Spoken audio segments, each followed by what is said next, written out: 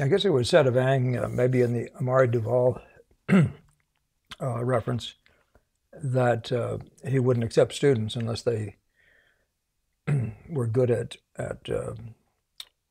angles, gesture, and proportions. I actually don't remember the exact words he used. But we're going to talk about certain ways of thinking about a couple of these things today, thanks to me finding another little volume that might be worth your time to look at. Significant parts of it are saying exactly what I'm saying, and other parts are more difficult to follow, but still pretty much stay along the same lines. I'm also interested in this, in mentioning this book, because he makes a couple points that are like the points Nick is making in the question. Where's my voice today?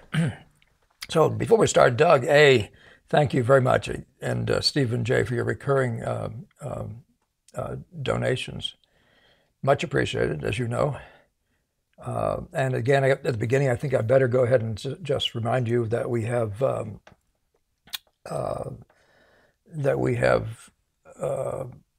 a live stream coming up. I'm going to have noun problems today, noun syndrome. And but the live stream is on the 5th, and so it's just next week, I guess. And for the continuing demonstration and conversation surrounding that demonstration, your chance to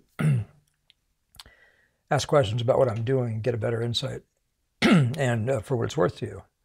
And again, I would recommend you look at the GBA time-lapse video. That's all you have to type in, GBA time-lapse on YouTube. And you'll see a 3 or 4 minute sort of demonstration of the violinist, which will give you something to base some of your conversation on, apart from obviously having seen bunches of other things I've done online. Now, if I can just get my energy back here today. Just had lunch. I shouldn't have eaten it around lunch. Beautiful summer day here in New England, and the hot lights and all notwithstanding, it's really one of those beautiful temperate mid-spring? I guess it's late spring now, days. So let's go to the question. And the question from Nick, he said I would add to the start. So he was watching the video that includes this. This is video number, I think it's 109, actually. It might be 103, 106, I don't know.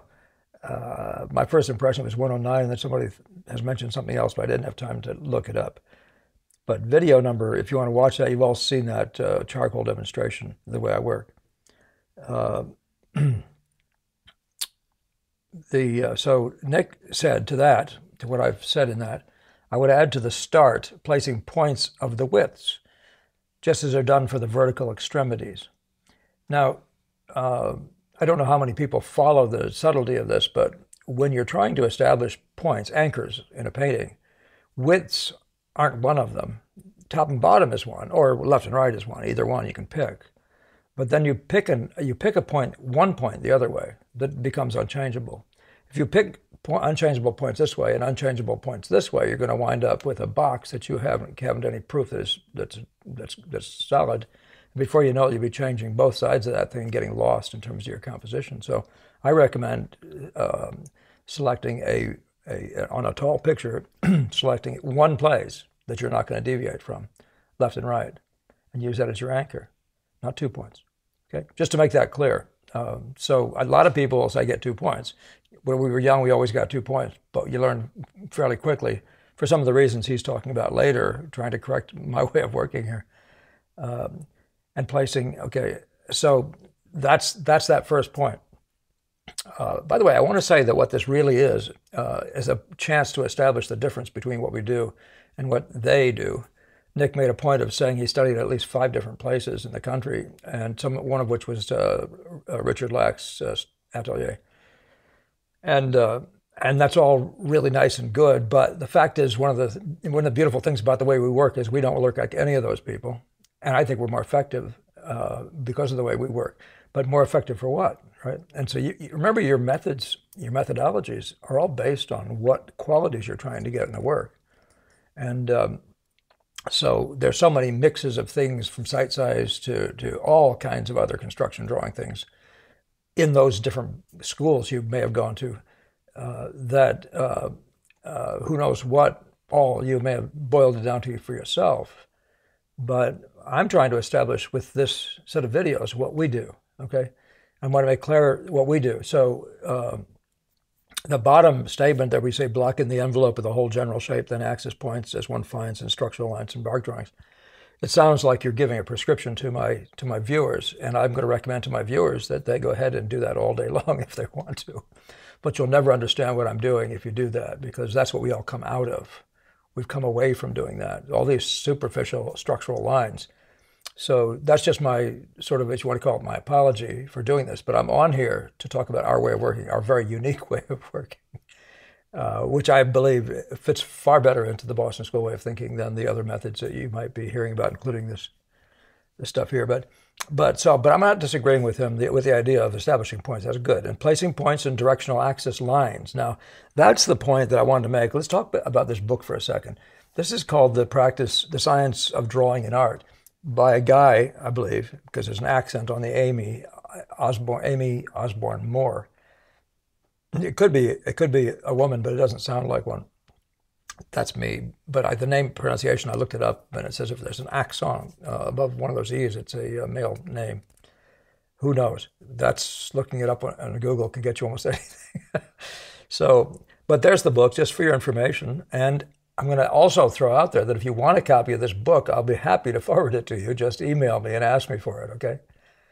Don't ask me under the comments. Send to my email, ingbretson_studios@yahoo.com, and I'll send you this book.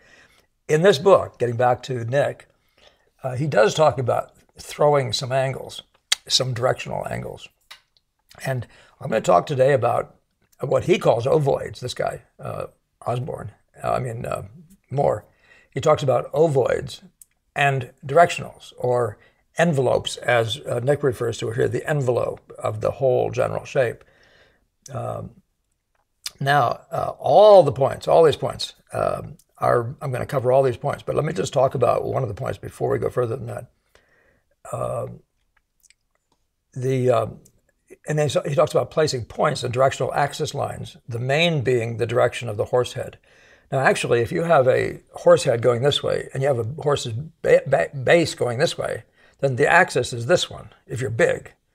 Now, you can say a main axis, meaning the most dramatic axis, but the fact is this is the big axis, the horse head to the horses. As you can see in this image, you can see the drama is from the figure on the right all the way up to the top of the horse's head. It's a bit more like an A than it is like a dramatic axis, but in fact, the way you talk about this is a counter-axis, right? If this is the great line, this is a counter-axis, or a counter line, right? So all these lines going this way are countering this long drama here. That's a whole different way of discussion that you probably haven't heard of. So unless you're watching my videos consistently. Now, he said one could go on drawing outlines and details only to find the axis having never been secured.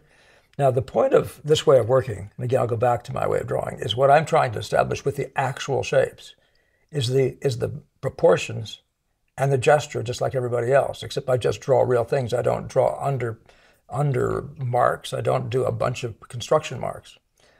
I don't draw generalized shapes. I draw specific shapes. So everything that's not visible, I never work with anything that's not visible. I draw the shape I see. But the fact is, what I'm after is the shape I can't see, the gesture and the proportions. Those are only made visible by the players, the visual players, like the piece of the ear going to that bend in the tip of the nose. That might be, that is an angle, right? That's a dramatic angle. But I can shoot a gestural angle, like shall we say this, all day long. I can shoot that gestural angle, a line like that, but it doesn't mean anything until all these guys align to conspire to make that general thrust, right? So which of these angles is it? Which of these myriad of things is it that gives you that general thrust, right? So the point of that is, what is the point? It's too general an idea. We throw an angle here all day long, throw a straight line here all day long. It certainly is okay to get your thoughts going, but I'm in the world where I'm not particularly trying to mess up my surface, especially if you're working on a charcoal drawing on beautiful white paper and you want to keep the lights. The last thing I want is a whole bunch of chunk marks in the middle of the paper. So, preparatory marks. Now, I'm going to defend this the rest of the way in a second. One could go on drawing outlines and details only to find the axis having never been secured. Now, so what happens is the presumption of that way of working is that if you first do big, crude things, and even says then block in the envelope of the whole general shape, then axis points, as one finds in structural lines in bark drawing. Well, if you're talking about axis in the sense of crosshairs, and I'll show you images of that in a second, that's a whole different discussion from anything we talk about. And but when I'm talking about axis, I am talking about the dramatic angle, and I stick with that. But if you block in the envelope and it doesn't have any character, it's still, again, it's a generalization. So it doesn't deliver you very much. It's when you start bringing that, what you're calling details, that you can actually say what you know for sure. So I actually draw the look of nature, including a silhouetting earpiece, for example, and a masked bit of the nose, and let that speak for me and deliver me the look of the angle, right? And so I'm not doing any preliminary measuring or any of those kinds of things to do it. And I'm just saying this, Nick, to follow up that there's a whole different way of working, and you're in a different one. So, and most people have worked in the way you're talking about because they're available with, and as I mentioned, I'll show you a little bit later, they're available in the well, at least the Barg images, and they're in the speed book, the Practice and Science of Drawing. But and so many of these things all have to do with some Angian concepts too they're in contradiction with that. But we'll not talk about that. But in the Barg, what I would love to see sometime is somebody to produce and send to me, if you have a copy of it, any writing done by Barg or Jerome that describes the method that people have extracted from these sets of drawings. I know they're plates, and copying plates. Copying has always been a routine of the old schools, right? But there's two things about that. One is you're copying a plate without instructions. It doesn't say anything. And it's presumed that you're going to do construction drawing. I believe the whole world of construction drawing is based on that work, on that teaching, or those images, those plates. But the other one is that you people who are working in the Barg stuff, you're not learning to draw 3D. You're not solving many of the most important problems. Maybe the most significant one is the capacity to see what this guy Osborne calls prospectively. You don't see, you don't learn to see, and I think that's actually a term that you would find in Da Vinci's way of thinking too, although he doesn't separate it. But you don't learn to see flat, the things as if they were already flat, because you don't have to reduce it to flat because the drawing is already flat, which is why you shouldn't spend any serious amount of time blocking in those axes, those Barg drawings. I wouldn't do it. You could try one for a minute, or if you wanted to see how somebody handles charcoal on the surface and copy that look, which is a nice, useful way to do, to get benefit out of one of those, then that would be a different thing. But then use it occasionally and make sure when you do it, you have a plate that's in full focus, and it's a full-size plate. Otherwise, you aren't getting the benefit of a one-to-one sense of how the charcoal is used, whether it's sharp or whatever, anything, even what value the charcoal might be. So I have so many problems with but the Barg thing just overall is, that's a whole other world. Let me get back on point. We're talking today about ovoids, because that's Osborne's word, and axes, or axis, but axes, which is a word that Nick brings into it. And that's all we're going to do the rest of the time. I'm just going to look at pictures and we're going to talk about these ideas, these two simple ideas. So let's go to the images. This, I guess this is actually the final, this is a dusty old version. The drawing hasn't been protected very well. It's been sitting around the studio. So it's a dusty version of it. I'm going to come back to this one. I think I'll end with this one and talk about the process, because one of the things about everything we do, and this is a defense of what we do. So I'm going to talk about envelopes and axes. I'm going to come back to this one as the final point to show you, Nick, and others why we do what we do. But let's just talk about the ovoids and axes. So here's the first. This is the way Osborne would describe it. And I rather liked it. I'd never seen it before. This book is something I bought. And by the way, part of the fun of what I just did is that here's the book. As I found this book in my library, I found I'd reviewed it, but only in a cursory way. So I decided I'd have to give it a little more time than that.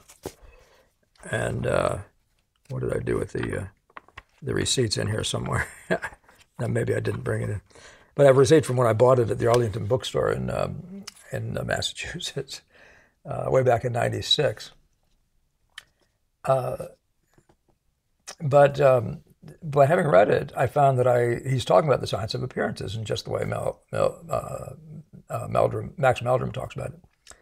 But one of the things he's contributing is this idea of ovoids. Everything, every body of work, every body of objects has a tendency to produce an envelope, right? That's what Nick is talking about, and rightly.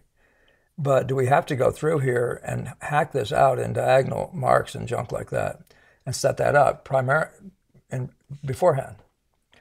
Or do we really have to just simply recognize what this one unit is doing and make sure ours is doing that in the progress?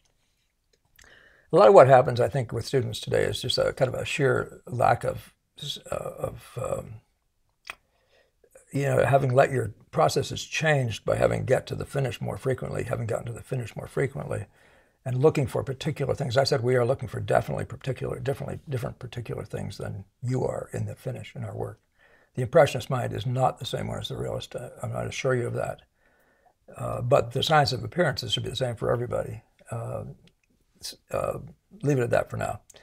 Now, I'm just looking at this and there are the words proportions and diagonals. So Ang would say, if a guy can't come in there and get this width right to this length, you're not in the game. This isn't good. Nothing good is going on here.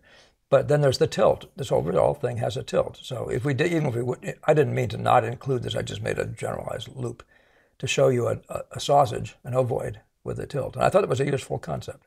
So there's another one. So if you get smaller, there's another one. There's an ovoid. It could be, you could think of it as a bent ovoid, so it could have been more like a potato a little bit, you could have done it like that. But your idea is, again, the same thing. What's the general tilt of this ovoid? And what's this envelope again? So you don't have to draw this, you shouldn't draw this circle. I don't think you should draw the envelope. I think you just have to have it in your mind of what you're pursuing and never take your eyes off of it, okay? So one of the reasons we're all over the place at once, as you saw me referring to just a second ago, is because we're trying to set up the major, we're literally trying to set up this major thing just the way you are, except not the way you are.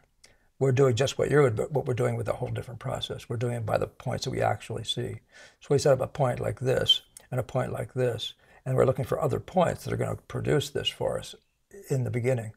And we always have our eyes on all these. So once you find this whole mass going, any subdivisions is going to create its own units. There's going to be another one right there, shall we say.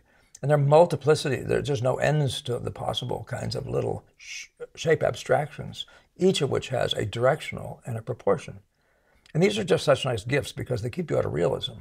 They keep you, and you want to do this boxing thing and then all of a sudden think you're somehow in a realist world. You want to continually through the entire painting be pursuing proportions and angle.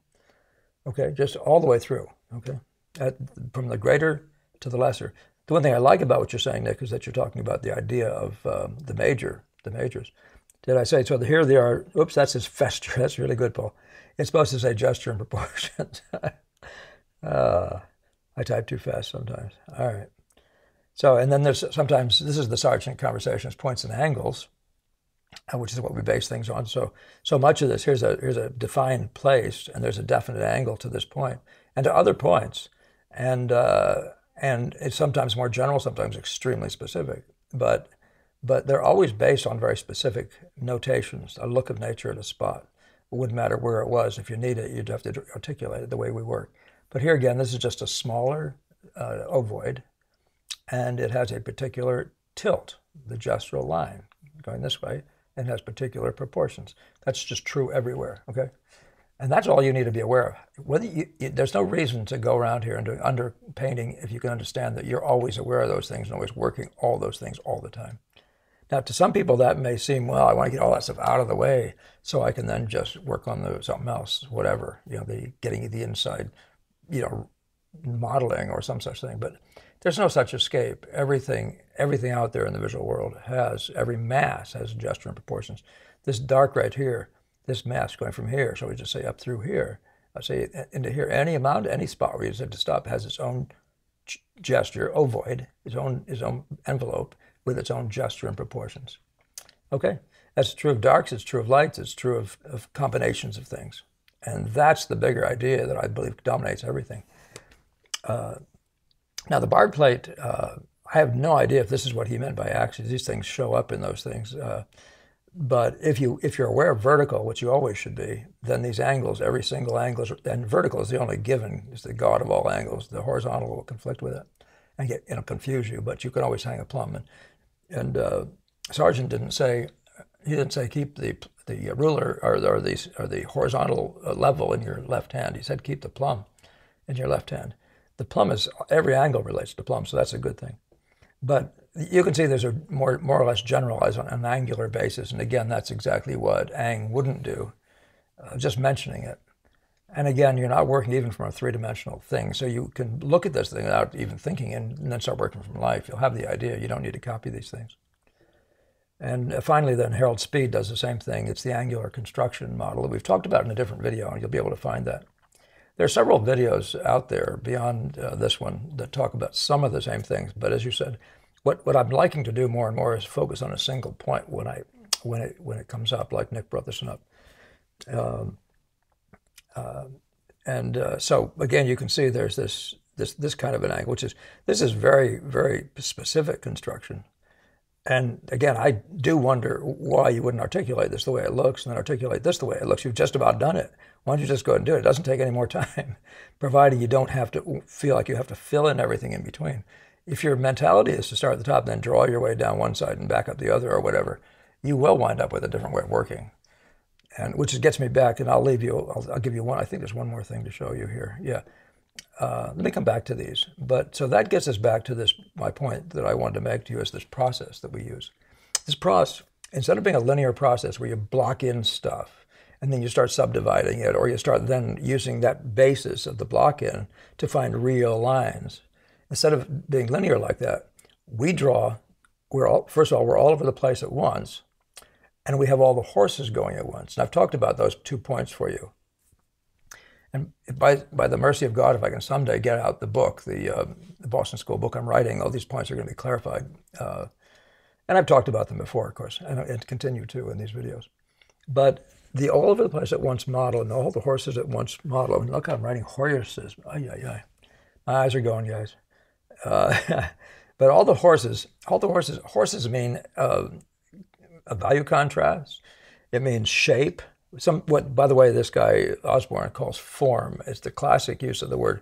When they mean shape, they say form. But when they mean modeling, they either say modeling or they also say form. So it gets confusing. Gamma was tended to be the same way. But angles, proportions, points, for the purposes of getting point and angles, these things are all established. So we draw something real. We may choose this right here, just this tippy point. And if you go to my video, by the way, you can see what I drew first. And I probably went down here to find top and bottom, right? And then I went out to a single left place. Or whatever I did. Typically, I'm encouraging you to find one place and don't be worrying about the second place, because we're not interested in that. In the long run, we're interested in getting the oval here, getting the big width of this mass shape. But right now, we're looking at anything that will deliver. Probably the next thing it will begin to deliver will be something out here, getting you down to this. And then it'll be about this width and this length, and that's its own envelope, right? So I typically could refer to these as boxes, but then when I say that, students often think that they don't look like boxes because they don't have square corners. So geometry is a triangle. As soon as you have 3 points, you have a two-dimensional phenomenon that has mass. So it has the illusion of mass. So it has width to length. And so it has its own envelope and all those things. So as soon as you have any 3 points, we already have that. So once you get this and this to this, if you get the distance right between these two, you already have a triangle, and it should have a width. And you should be able to, you'll learn to, if you just work on this way of working, you'll just learn to find those things rather quickly. And sometimes you have to learn to not hang on preciously to one, because they're all in the same camp as these diagonals and construction marks that you're putting in. They're all in the same camps. They're preliminary. They don't mean a whole lot. They're intended to be as like as you can. So they're more than just preliminary. I want to say that, by the way, one of the things that I do this for is because for the same reason, I know many people have talked about noticing after they've worked on a cast for 3 weeks to finally in the 3rd week see their proportions. And that's one of the things you just mentioned, Nick. You can't actually get your proportions there's something about the finish that contains some of the proportions. So it's not as easy as simply saying you're doing a hack line, and there's your proportions. There's no such thing. You need the articulate shape, and you need to revisit all the proportions with the actual shape. So if you want crude lines under there, that's up to you. I don't necessarily mean that everybody should think the way I do, but one of the things I'm trying to do is never draw anything that isn't on the paper in front of me. And I don't do that as a trap for myself. I do that because why should I bother drawing junk I don't need? If I can get an angle by having an articulate bit of nose or whatever, if I can get this angle right and this angle right and this triangle right, why do I care about that kind of stuff? But you have to be willing. See, what you're doing is at the beginning, you're saying we're going to do these envelopes with diagonals and junk. If you're thinking the Barg way, that's sort of that generalized way, or the speed way. But I'm saying we can. All those things are implied very nicely, and I am wholly and definitely doing, as it were, the same thing. I'm just leaving them invisible. But you absolutely must be working from the outside in. That's our process, is from the outside in. So we're out here, to be down here, to be over here, to be whatever it takes, to be again out here. I like to refer to the star. If you follow my area, remember when you were a kid, you started at a point down here and you went to a point up here, then you went down again. And before you know it, you're out here and there's 5 points, right? You have a star. That's this way of working. It's a 5-pointed star or whatever. You know, you go from here to here, from somewhere down here to somewhere else over here. And this is what we keep doing. We keep going around like this. Now that is establishing the same thing, except that what happens is by the time you get the third or fourth one of these in, you start beginning to see the image. You start seeing these powerful suggestions of the truth rising. And that's true particularly if you draw in the visual order. In other words, draw the contrasts correctly from the beginning. So that you relate the contrast, whatever contrast this is well related to whatever the contrast this is. It's contrast plus edge. So this thing will have a sense of the visual forward, backwards in a painting as well. So if these things 3 or 4 or 5 marks later are well suggested, you're gonna have this strongly implied sense of the third dimension, which is another one of the gifts that keeps on giving of this way of working. So all over the place at once, all the different horses at once, and light effect again, as I said, is one of the horses. Form is one of the horses. Now again, so you see there's a sense of form in certain places, but we're not noodling form. We're generalizing, broadly expressing form. You can see wherever it happens, this has got a caved-in look right here, or this has got a rolling look up here. This is all form that's fully incorporated. And I think I must talk about this stuff in the video, about working on things like that to keep bringing the thing up in general ways based on making attempts as like as you can at the beginning, you know, really aiming small, miss small, and then improving those things with all the new data you bring post the first 4 things. So as I said, it's not a linear process. It's a linear process. First we're going to block it in, and then we're going to do something else, maybe subdivide it, and then we're going to do something else. That's not even close to what we do. Now, in the extreme other end of that, by the way, I had a visitor, she's a friend, but she was working on a portrait with one of my students, and she was doing something like this across the board. And I think this comes from Myron Barnstone. And there's so many, you know, this is so problematical. But there's so many different sort of devious things you can do instead of drawing exactly what you see.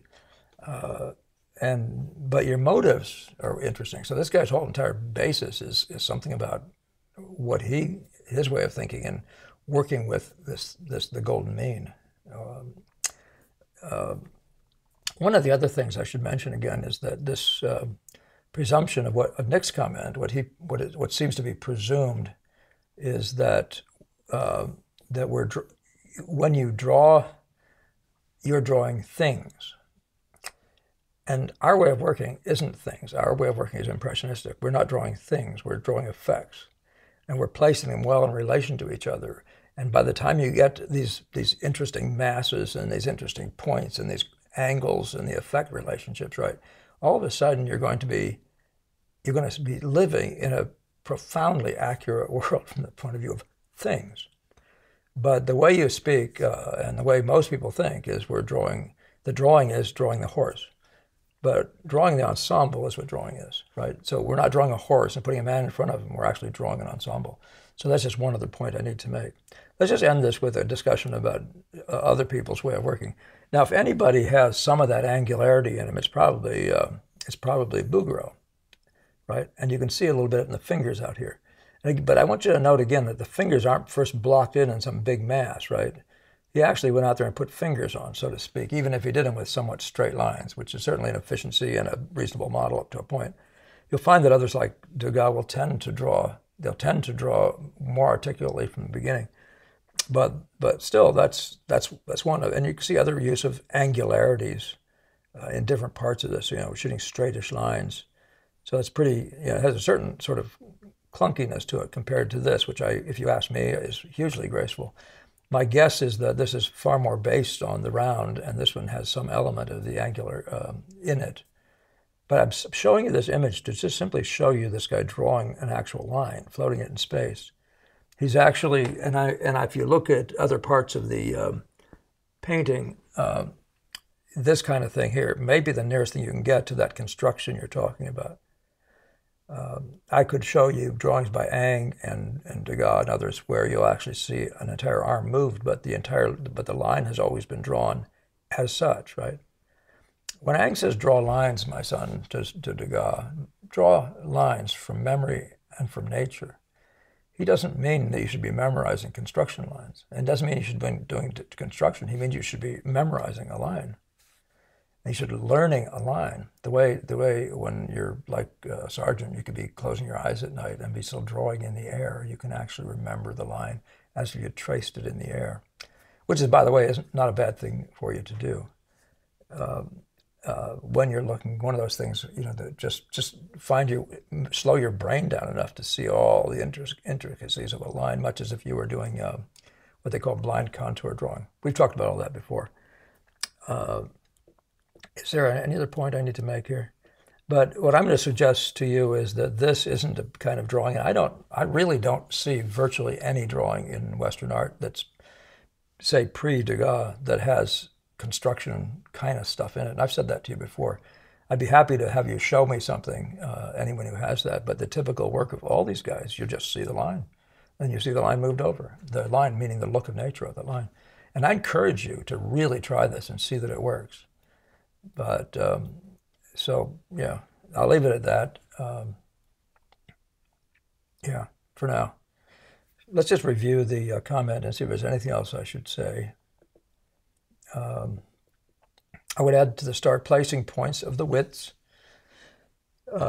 just as done, so that's okay, placing points and directional axes lines. Now, so you know what you're doing when you make your first 2 points, you're already getting a directional line with that. That's your job. And by the time you make your third point, so you have to make top and bottom. Your first job is to get the top and bottom points that you're using at the right axis, right? And then any other angles. So instead of using some dramatic word like axis, you could just use the word angle, the tilt, the diagonal. I like the way, by the way, that Osborne uses a word the way I use it sometimes, frequently, and that is I learned early on as a student that the line, Gamold said, don't neglect your diagonals. And as I began to wonder about that, I realized that the life in a painting is in the diagonals. And Osborne calls it the lifeline. I believe he calls it the life or the live line. And that's really true. So getting angles to be right, angles are just angles. And they can be all over the place. There's no golden angle, there's just the angle.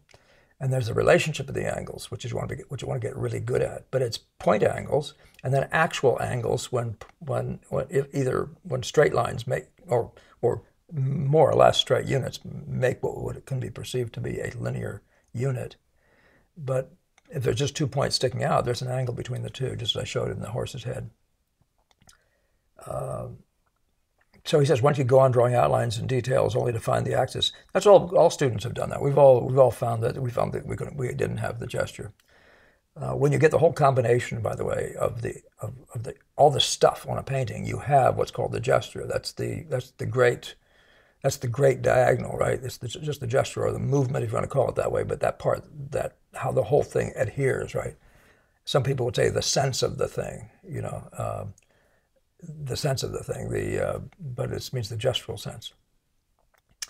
But yeah, we all went through that as students, but there's nothing in our way of working that causes that to happen, because I'm drawing accurately on the first mark I make. Does not mean I'm going to get the angles wrong. That's to say that I'm not on top of it, put it that way, okay? So I'm going to tell you, this is a very different way of working. The most primary thing I'm trying to say, and the even reason I'm on here, is to show you a very different way of working, having been trained in all the other ways that you're talking about, and because it delivers more. And that's where I'll leave it for you.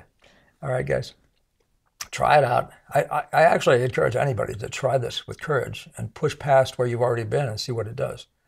I found that myself frequently when I was a student with Gamble, having to try something. I'd seen something. I said, this is better.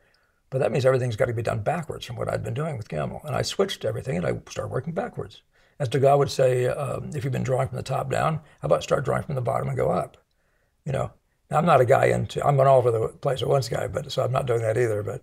But what you're talking about is this capacity that you need to get into your brain about being flexible, trying some other way, and working it through until you understand it. Because no matter what it does, it will be of use to you someplace in your work. Whether or not you take it as your whole method or not, there's going to be something about it that informs you, which is exactly what I found in making note that the line on Fetchin's drawings was frequently over the modeling, right? So what was that? Putting the line down, putting the modeling down, putting the line after that? I mean, everybody, no, we do contours and we fill it in, right? And that shook my boat, and I said, this is interesting. Let me try this. And there I was in the next iteration of the model. I was there working that out, wondering about that. And it's always broken through to me that we need to try the reverse of whatever it is. We need to see the opposite. I'm talking about morals. I'm not talking about that. I'm talking about painting methodologies and strategies. Okay. So thank you, Nick, for your note, and I hope I haven't been harsh in any way. But thank you again, and thank you all for your patience with us, and keep those donations coming in. Don't forget to stay tuned to for the live next week, the live stream, and then 3 weeks from that, 2 weeks from that, I guess, my intensive, where I actually try to get sort of people who have some confidence in their drawing to get them informed about it, this other way of working, which Nick has led me to want to share with you even more. Okay. All right. All right. Looking forward to seeing you next time. I hope you have a great summer. A great week till the thing first, and a great summer. All right, guys. Take care.